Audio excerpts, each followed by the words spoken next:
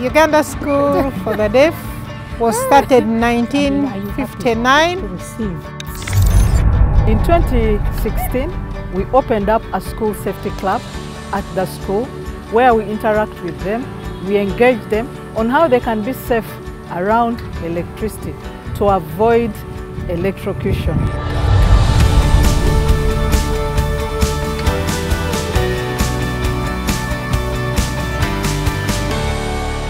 So here we are today to support their journey of education.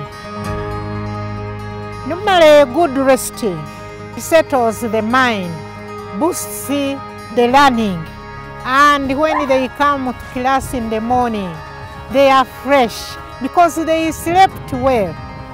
A child who is not comfortable will never learn. We work in the same community, we work with these people, so it is not just about us distributing electricity, but also giving back to the community. I thank you for identifying our need. My name is Nathan Dawiti. I have two names. That's my sign name. I learned very well at school. We learn different things. I'm not sad because I know different parents have been coming to school to pick their children and I've stayed. But I'm happy that when I stayed, I've been able to welcome visitors from Umeme who have brought for us mattresses. They have explained to us. There have come very many people here from Umeme. So we are happy. Thank you so much for coming, giving us gifts. We are smiling and we are happy. May the good Lord bless you. Thank you so much. Our life is going to start to become better. Thank you so much. We're giving you flowers.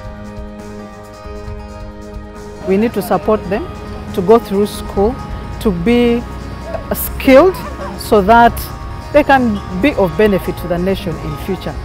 Each and every one of these children has a talent. She's thanking you. Thank you very much. You're welcome. Thank you. We are happy to be with you here.